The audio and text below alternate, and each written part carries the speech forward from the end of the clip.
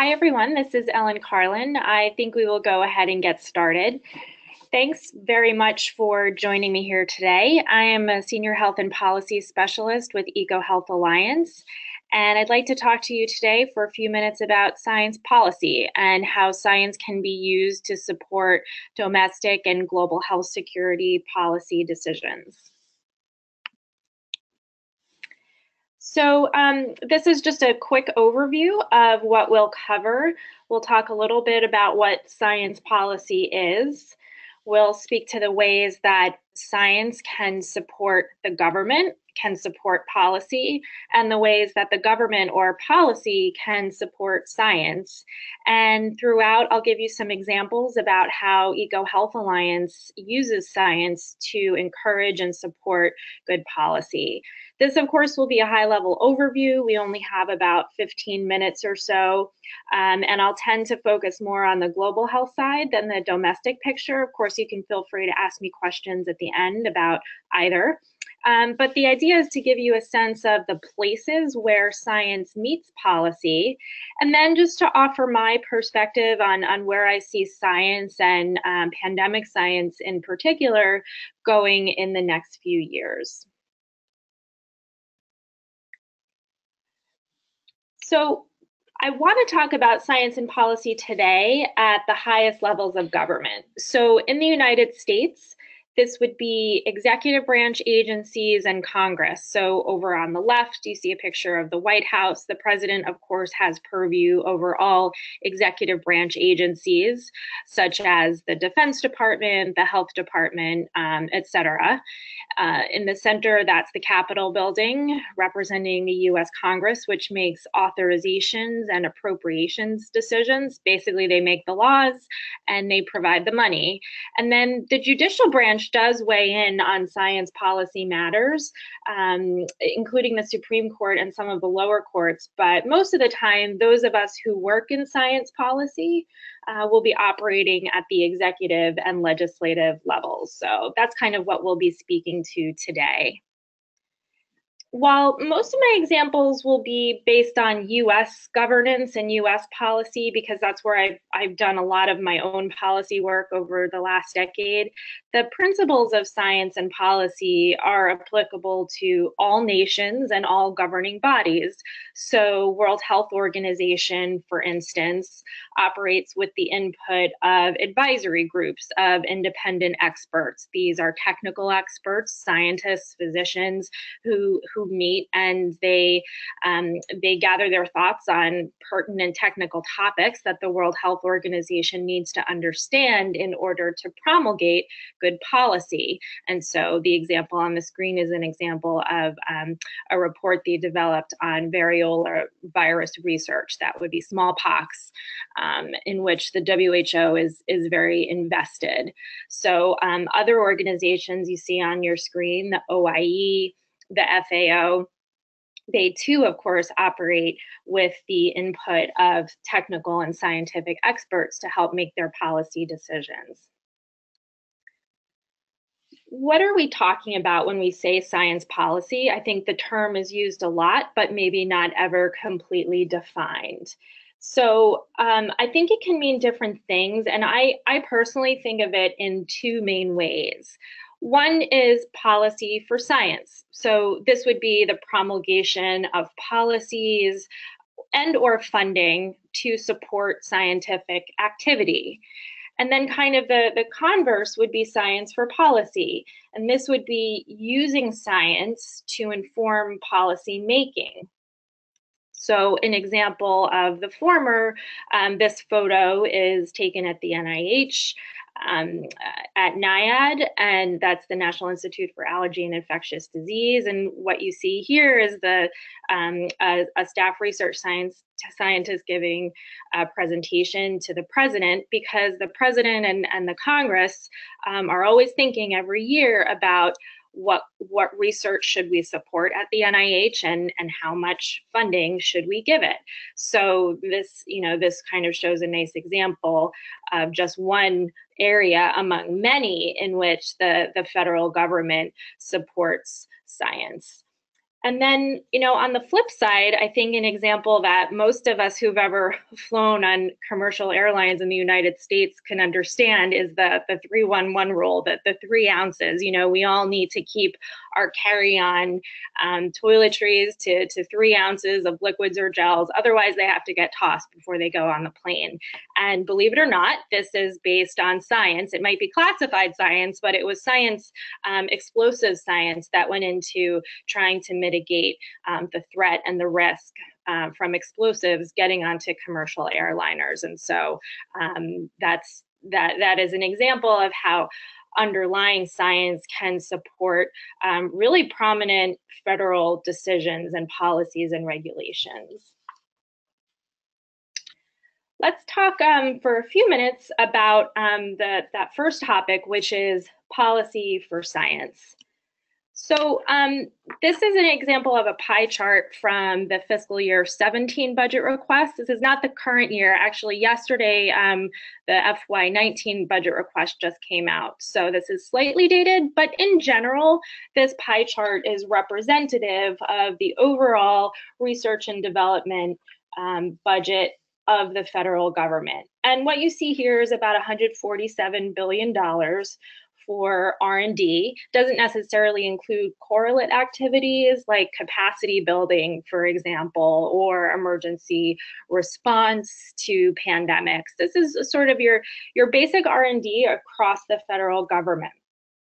Now, why does the federal government invest all of this money across all of these agencies in research? Well, there's a few reasons. For one, the government really knows that investments in R&D are an important driver of economic growth.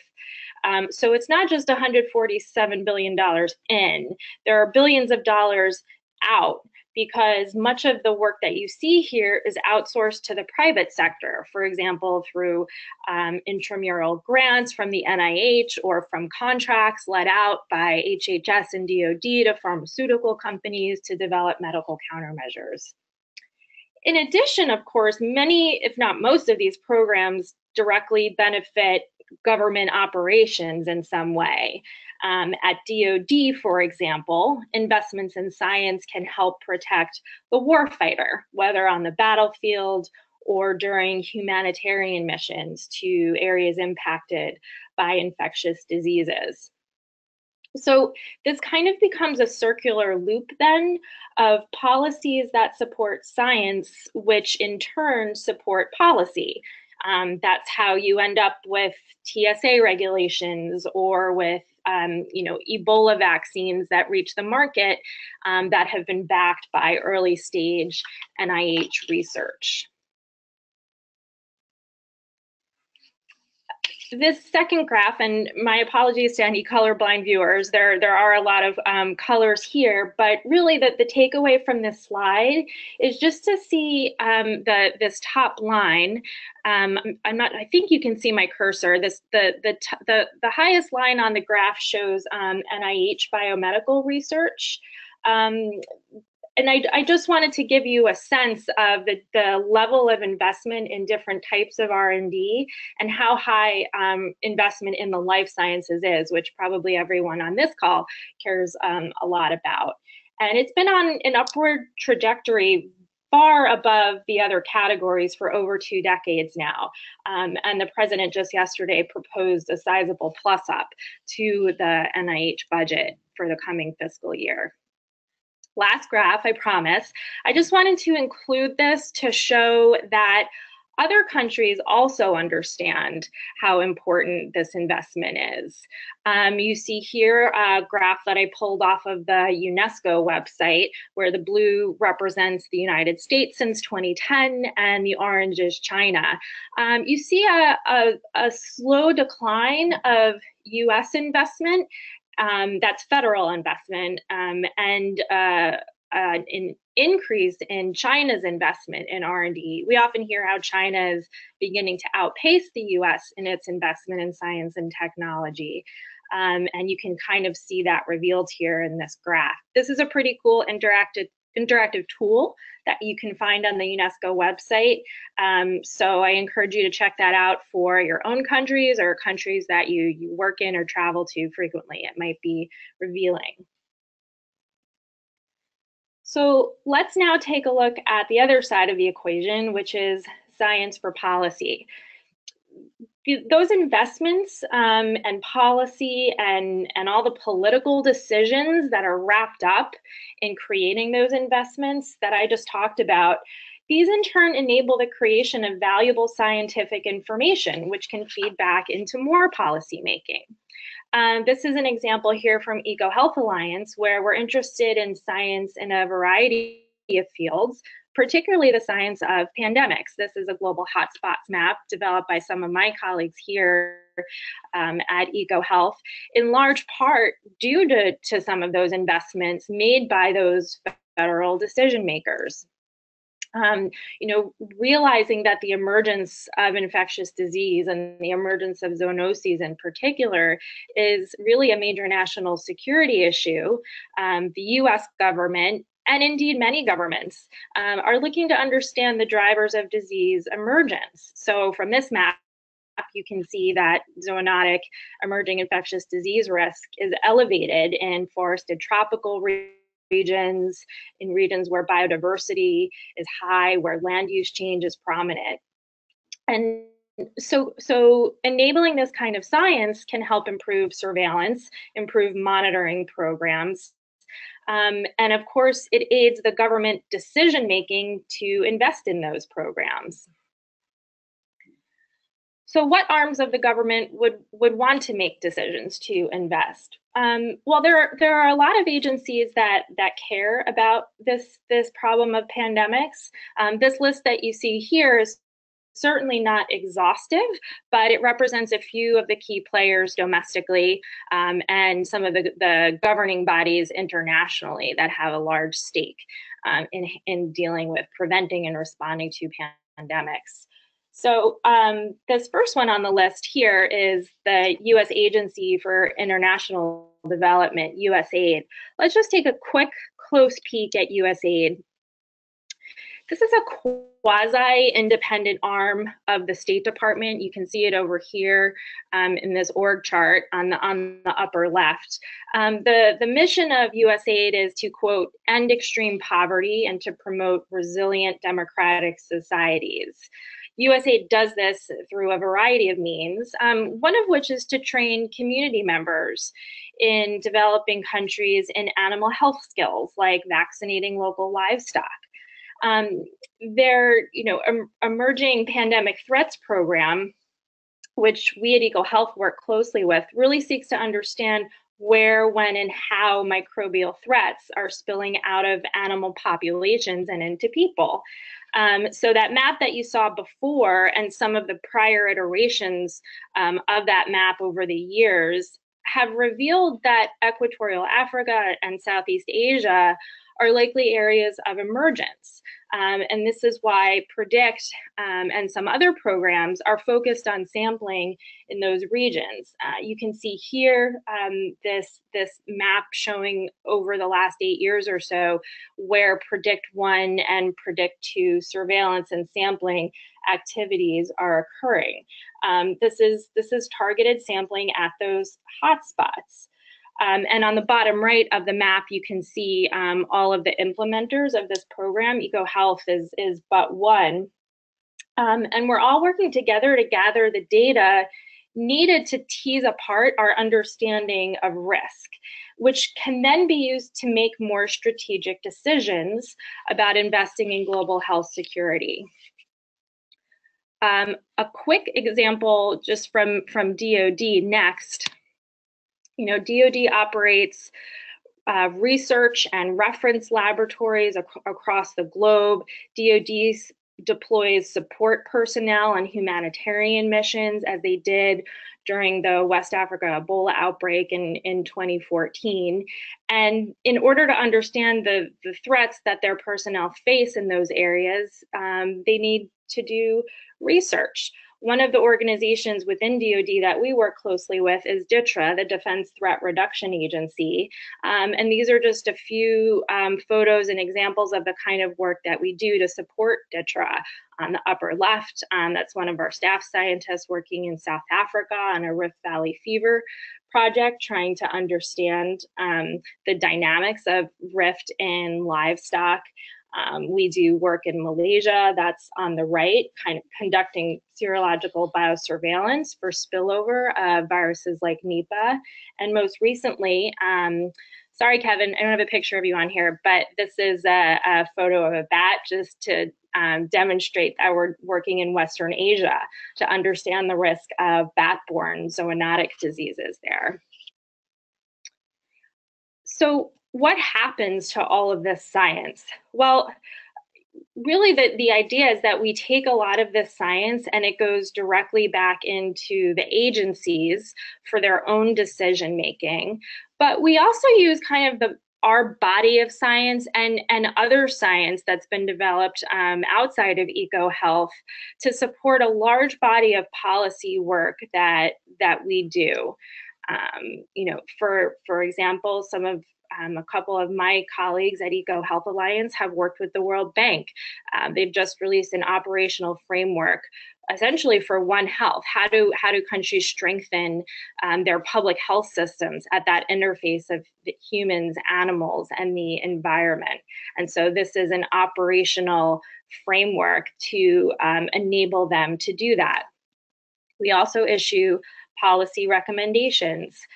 Some of our scientists support the Blue Ribbon Study Panel on biodefense as technical advisors. This is a group of former policymakers who are working to identify challenges in domestic biodefense and in global health security, and to develop recommendations for the president and Congress on how we can improve them.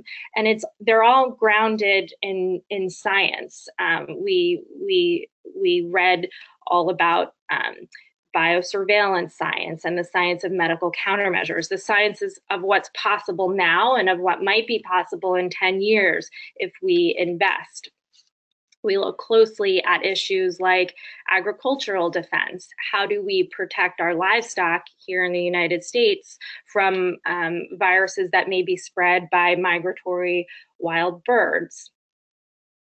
This figure here on the bottom left, published in a peer-reviewed journal by one of our scientists, but it doesn't just stop there. We then take this figure and we use it to kind of discuss the return on investment you can get if you're able to intervene here on the lower left side of the graph, rather than all the way over here on the response side after it's too late to prevent or to mitigate. So when used correctly, these types of publications can be very important tools for further policy development, for investment, and for operationalizing public health systems in a One Health framework. And lastly, I just wanted to talk about translating into policy the importance of science communication for the lay community. It's not just about talking to other scientists in the executive branch who might understand the science. It's about talking to policymakers who typically don't have science backgrounds, and also talking to their constituents, to the public. This is an example. This is just a clip from an op-ed that one of our scientists published in the Daily News. This is a publication that a lot of people read, and at the end of the day, members of Congress represent members of the public, so that kind of public education really matters to us.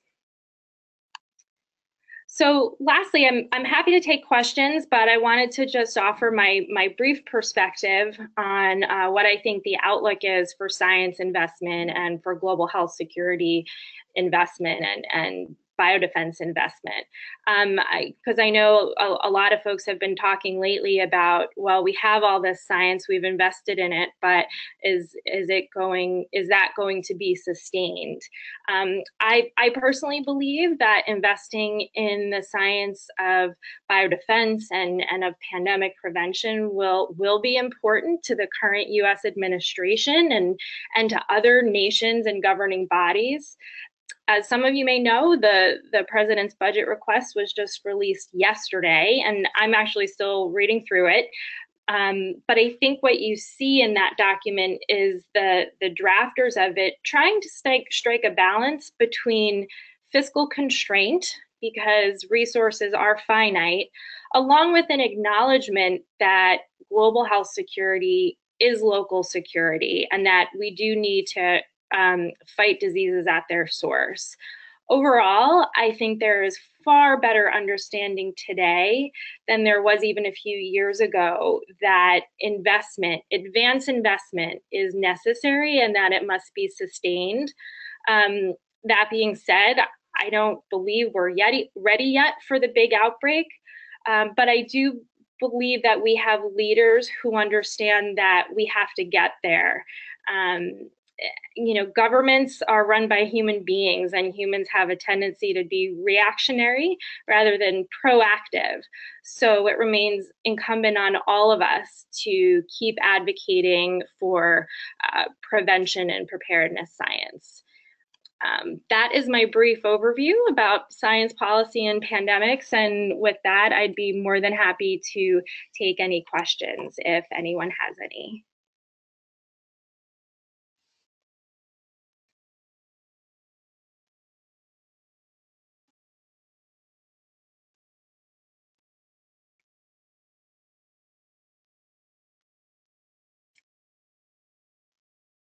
Well, seeing no questions, I'll let you all go. I know it's lunchtime, but I didn't include my email on the slides, but if anyone would like to send me an email to follow up, it is carlin@ecohealthalliance.org. Thanks very much.